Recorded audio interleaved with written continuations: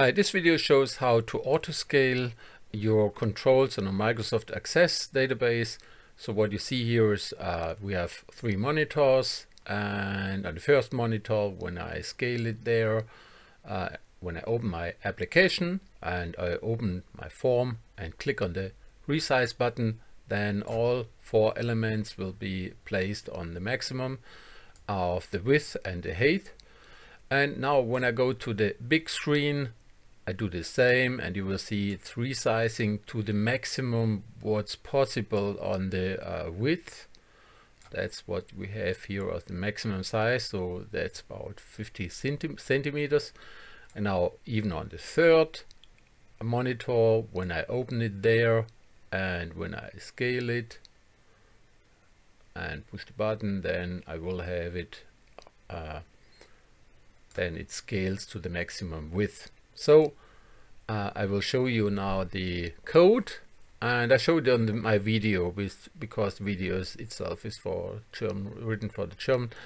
So we have here now our form, and the form and all that stuff is, by the way, on my website. You will find the code there.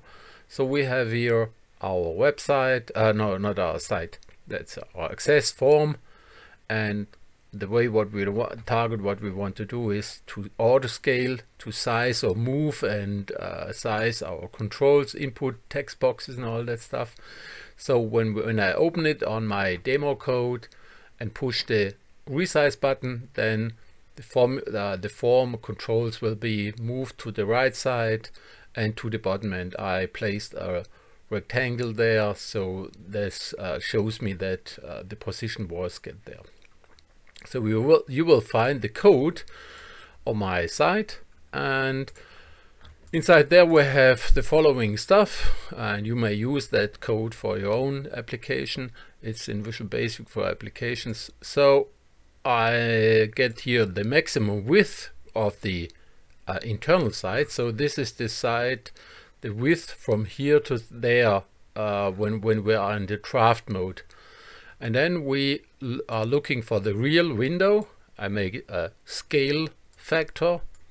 Then there are also some corrections, because it's only maximum to integer values and all that stuff, and then unsigned stuff. So simply take that code.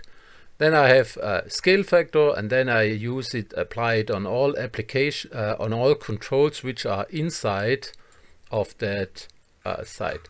And you will find it on my link below the video, and I've shown you that stuff here on my site. Here, that's what you see there. It's my code and all that stuff, and you find it there. You see it runs pretty good, and it's an Access database problem or code for solving this problem, which is not the same as what you have here as a normally in Microsoft Access as the anchor, where the top anchor and stretch anchor are placed.